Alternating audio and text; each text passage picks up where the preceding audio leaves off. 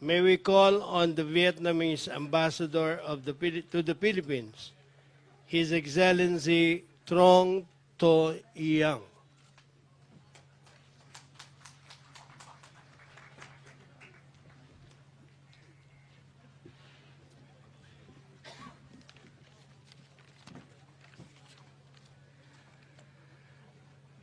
His Excellency Rodrigo Duterte, President of the Republic of the Philippines, Honorable Secretaries, Commissioner, Mayors, Congressmen, I'm deeply moved today.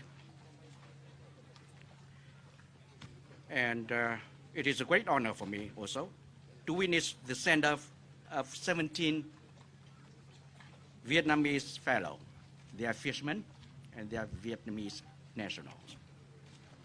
They have been here for not very long, and they are really lucky that today, by order of His Excellency President Duterte, they are free to return home on their own vessels with all fuel and food and other supplies, perhaps even more than enough, provided by the Philippine government.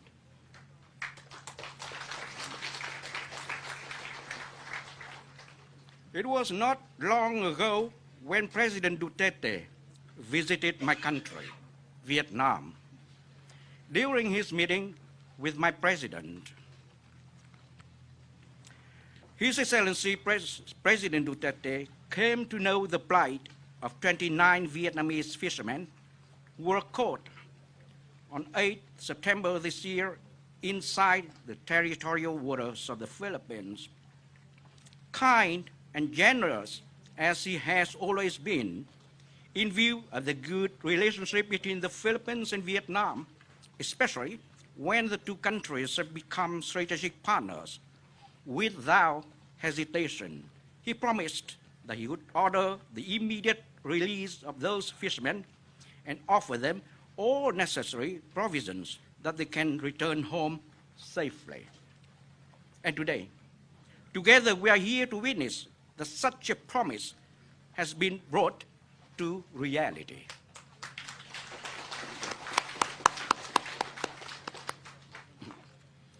I'd like to take this opportunity, first of all, to convey my President, His Excellency Truong Trieu Duong's profound gratitude to His Excellency President Duterte for the swift and steadfast realization of his promise. We, the Vietnamese people, especially the fishermen who are now going to return home today, as well as their family members, would forever in debt of such an act of goodwill, a kind and humanitarian gesture by you, Mr. President, and the Philippine people.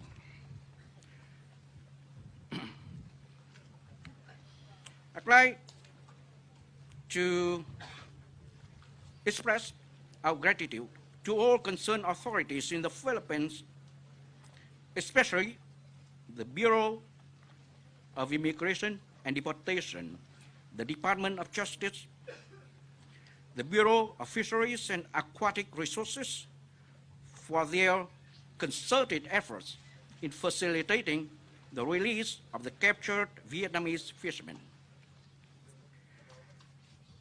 For the Ilocos Sur and Sual authorities and people, I would like to express, on behalf of our fishermen and their families, our deepest gratitude for allowing them to stay in your home.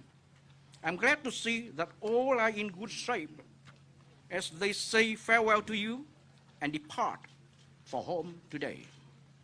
All of you have truly been the good reflection of human compassion, and I believe our fishermen shall forever treasure your kindness and hospitality during their short yet enriching stay here in the Philippines. Your Excellency, Mr. President, you have done more than words can express. Therefore, I would like to close my remarks of gratitude here and wish you all the best and great success and in your noble cause for the prosperity of your people. Once again, thank you, maraming salamat, and mabuhay. Thank you.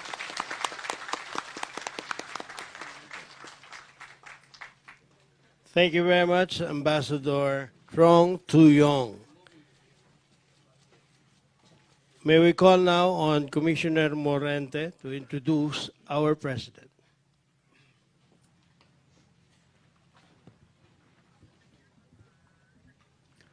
Ladies and gentlemen, please help me welcome the President of the Republic of the Philippines, President Rodrigo Roa Duterte.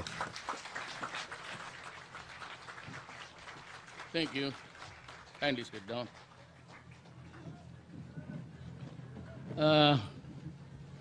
Itong si Morente used to be my city police director sa Davao. Isa rin siyang nademanda noon sa extrajudicial killing. Pero hindi totoo yan. Ilocano ka ba, Bong?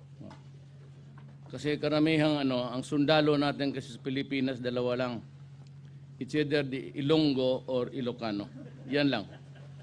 Ito lang yung talaga sumasabak ng Bohol, Cebu, Leyte, wala yan. Walang nagsusundalo. Ay kukunti lang, if at all. But we get most of our reserves soldiers from the Iloilo region and itong Ilocano territory.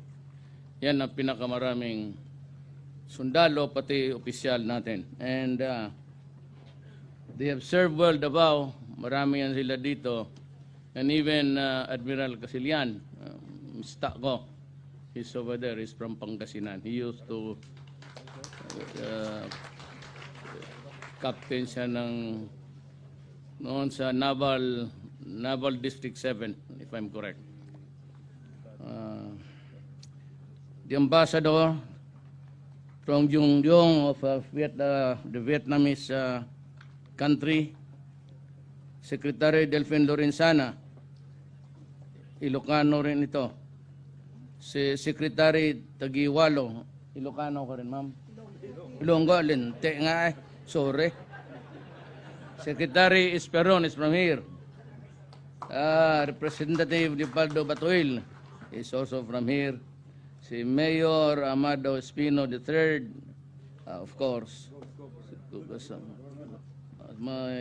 Kasama ko sa mga trabaho sa gobyerno. Then Lieutenant General Duvi Miranda, the Vice Chief of Staff. If he's hi, sir. Welcome. Ilocano rin. Basi ang Davao ko Ilocano na. Doon na lahat eh. You know, today we live in a very complicated international relations.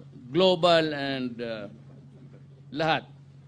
You know, the EU would want the best for them, and sometimes they intrude into our path. And ito namang America wanted to control both sides of the Atlantic and Pacific. Gusto nila yung Pan-Pacific partnership. These are the things that affect us itong maliliit. On the ultimate, at the end of the day, ang lugi nito itong mga maliliit. Yung mga mayaman na nations, for example, they want to mga ISO and a lot of so many things that makes it harder for us to survive. That is why we place importance sa ASEAN.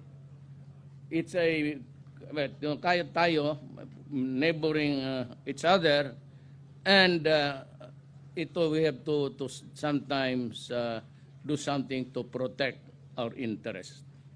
Kasi may APEC na, then there's another WTO, at saka mayroon pang iba. And these are actually all impositions on our government. Kung sabay-sabay lang sana tayong umakyat sa civilization na ganon, okay lang. But you know, other countries, I said, invaded other territories and made them colonies, Philippines, Vietnam, lahat. Well, Vietnam was almost 1,000 years under China. Ganyan ang laro ng geopolitics. But one thing that we should not forget is that tayong mga Orientals, importante sa atin yung self-respect, dignity.